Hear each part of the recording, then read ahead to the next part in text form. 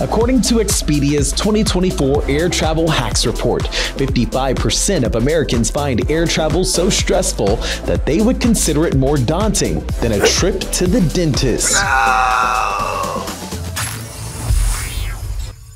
In order to navigate technological advances, travelers must be tech-savvy, which could induce stress. But one company is hoping to reduce the travel blues by reducing travel times. By the 1960s, air travel evolved from novelty into a stressful necessity as passenger demand soared. Turboprop engines gave way to jet engines, which had faster speeds and higher altitudes, redefining flight and marking a new era in aviation.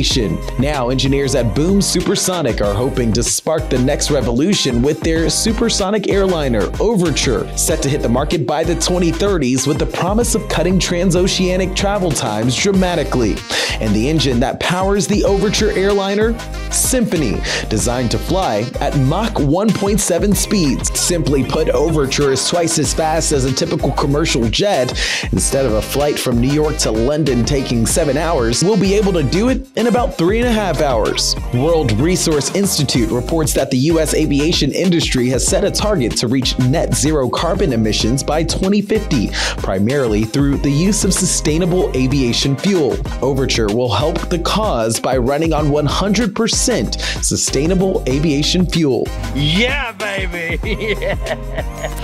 And in a groundbreaking move, Boom Supersonic recently unveiled the Overture Super Factory in Greensboro, North Carolina, the first U.S. facility for supersonic aircrafts. Set to produce 33 jets annually valued at over $6 billion, the factory also features a delivery center streamlining the process for customers.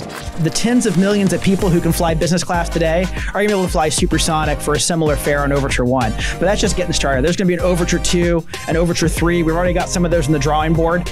And the goal is to get the fares down to where cost is just not an impediment. Boom Supersonic may save time for travelers in the future, but a new self-service security system at Las Vegas's Harry Reid International Airport is positioned to alleviate stress while getting travelers more involved with technology. With more than 430 federalized commercial airports nationwide, 685 security checkpoints, and 2,412 security screening lanes, it's often challenging to know what to expect at any airport. That's anything other than traveler annoyance. 6 months ago, TSA launched an innovative trial at Las Vegas's airport, introducing an automated system designed to speed up security for pre-check flyers. Just like scanning groceries at self-checkout, you can now self-check both your carry-on bag and yourself in this pilot program. You'll be greeted by a virtual agent, take off your shoes, and put your bag through the security scanner yourself. Also, the entire screening process is self-guided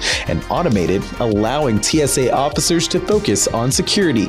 And if you have trouble checking in, a TSA officer will respond remotely via a display screen. Part of what we're trying to do here is to figure out, hey, what works, what facilitates movement of people, while at the same time making sure that we can provide the security we provide. Engineers and innovators are crafting creative solutions while catapulting travel technology into new and exciting territories. The latest advancements of Boom Supersonic's Overture airliner and TSA's self-check security are poised to enhance the way we explore the world, offering more convenience, safety, and personalization. And that means the only stress you may have to worry about are the results of your next dental visit. And if you enjoyed this week's episode of The Circuit, don't forget to like, follow, and subscribe for more incredible engineering news.